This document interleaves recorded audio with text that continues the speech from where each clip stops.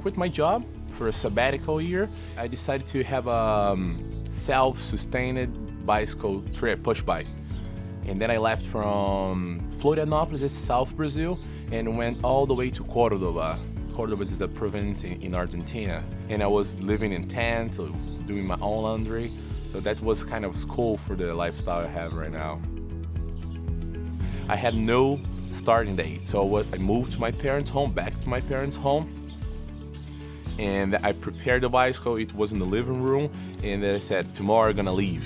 And this tomorrow I'm gonna leave took me like 3 months with anxiety. I was always waking up, no, not today, not today.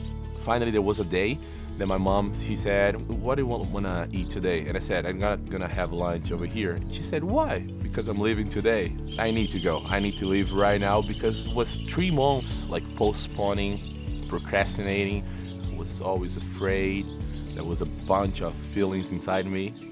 So that was the way I faced this anxiety.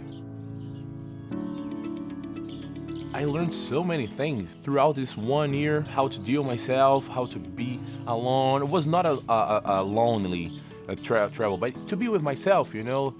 When I arrive home, when I catch up with my friends and my family once again, the pride feeling, the superhero feeling, that was very good. So I think this helps a lot to travel to help the anxiety, as well to the people, to Intrepid people who travel with me. I feel very good when I see someone traveling with me, going beyond, trying, you know, being happy out of the comfort zone. So I think this helps me a lot when I bring this concept to the Intrepid, to the job.